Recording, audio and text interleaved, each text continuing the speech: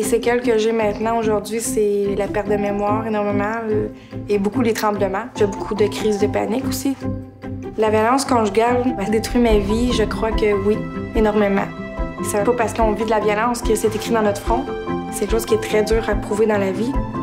La première fois que j'ai rentré dans ton bureau, je savais que j'avais pas peur de me dire des choses. T'allais me croire. Et encore aujourd'hui, tu me crois toujours. T'es comme une confidente pour moi.